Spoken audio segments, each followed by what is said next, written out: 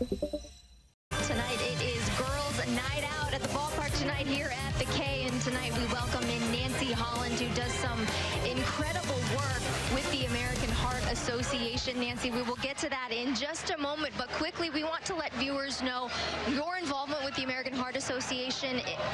Your life changed drastically about 3 years ago. If you want to quickly share with us just what happened for you to be able to get involved with the American Heart Association.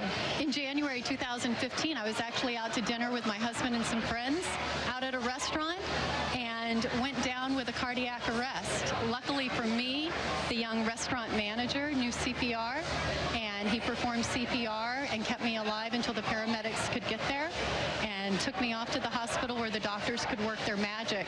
And I thought that was a one-time fluke. I thought it was a blood clot, one-time thing, you'll be okay. And then in July, I had 2 more heart attacks.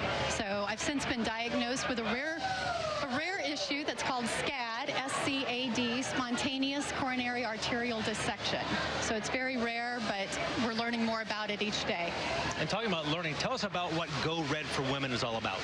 Go Red for Women is the American Heart Association's national movement to end stroke and heart disease in women. And that's very interesting.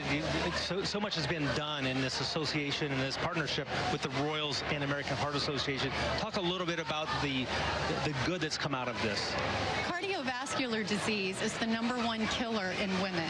It kills more women than all forms of cancer combined. 1 in 3 women will die of either heart disease or stroke.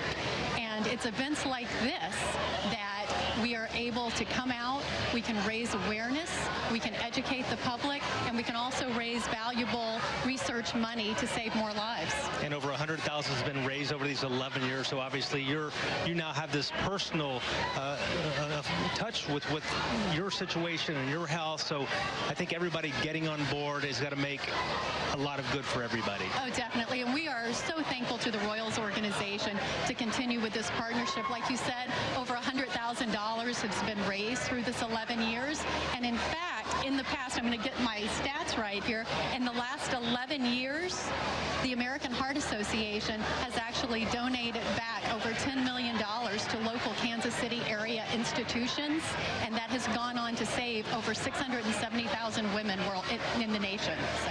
Nancy, we appreciate all of the hard work that you continue to do with the American Heart Association, continuing to raise awareness. Thank you for coming on and being able to share a little bit of that with us.